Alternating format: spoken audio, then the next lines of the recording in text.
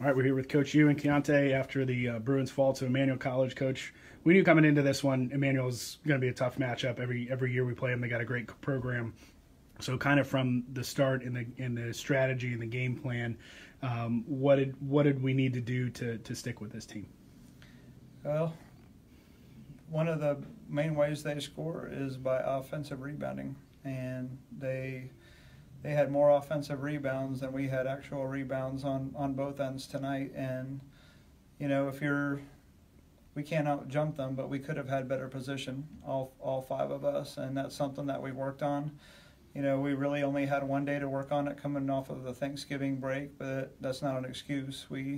That's something that we've been working on, and so that was part of our game plan. And then defending the three, which is something that it's really hard to do at the college level because of how spread out you get, because everybody can shoot, and if they get out on them to shoot, they can also drive by you, and they had 11 threes on us. And so that if we get better at those things, we give ourselves a chance to run a little bit more offense and transition. If we're able to be a little bit better defensively, they go hand in hand, and I think that's the quickest way for us to get better right now, is to be a little bit better defensively, to make our offense a little bit easier. Because right now we're coming down the court and we're facing their five sitting there the entire time on the lane, and we have to be able to manufacture some points without their entire defense right in front of the basket.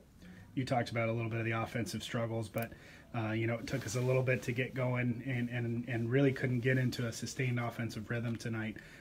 What do you think was effective that their defense was doing that kind of knocked us out of our rhythm?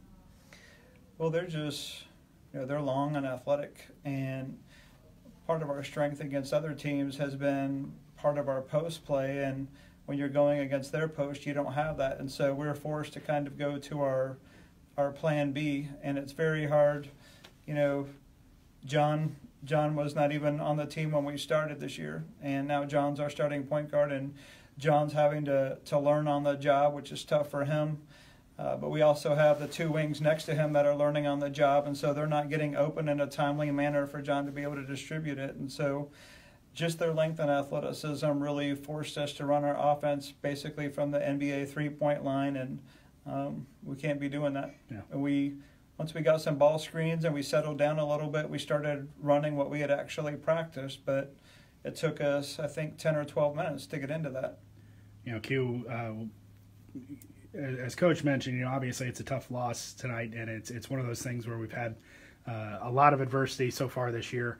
A lot of guys who are getting their first taste of college basketball and really trying to get used to the speed of play and stuff like that. So as one of the players that, it's even funny to say this as one of the veterans on the team, even though you only have 1 year of experience, what are you saying to encourage those guys and get them to, pick their heads up after a tough loss tonight?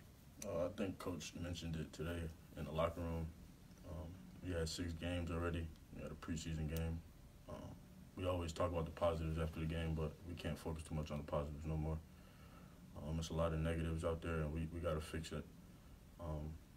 And a lot of guys, like you said, are young guys coming from high school, and it's not the same game. We focus so much about our points or offensive things when we have to fix our defensive side of the ball, and we're not doing that. And I'm gonna put that on me, being a guy who wants to be vocal on the defensive end. That's on me. So I'll take that, but we can't focus on the positives for encouragement no more. We got to find ourselves fixing the negatives right now. And you guys, now you're at a point where, we've played such a brutal schedule to begin the season. Now we're going to start playing some teams that, that we're going to see in region tournaments and region playoffs and those kinds of things. So, Q, from your perspective tonight, as we take, the first 6 games of playing against some really good competition, what do you think we need to do to improve going into Saturday in our first region matchup? Like you said, it's a region matchup. We need to find a way to win those games. Those games are very crucial. I think one thing we can go off is like I said, playing defense.